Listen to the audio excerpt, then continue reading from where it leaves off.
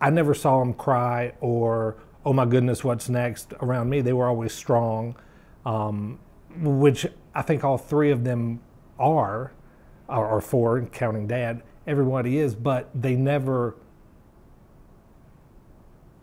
showed any emotion around me at that time that I remember.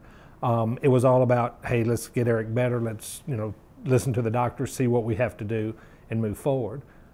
Even after the surgeries in rehab, it was always, what are we doing next? How can we help you?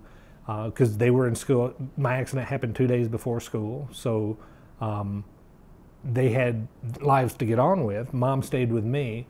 My brother, sister, and Dad went back, to whatever was normal at the time anyway. But I saw them on the weekends at the rehab center. I was in the hospital from August 20th to November 4th. But I would see them a lot, even though it was a 150 mile ride for them to come to the hospital.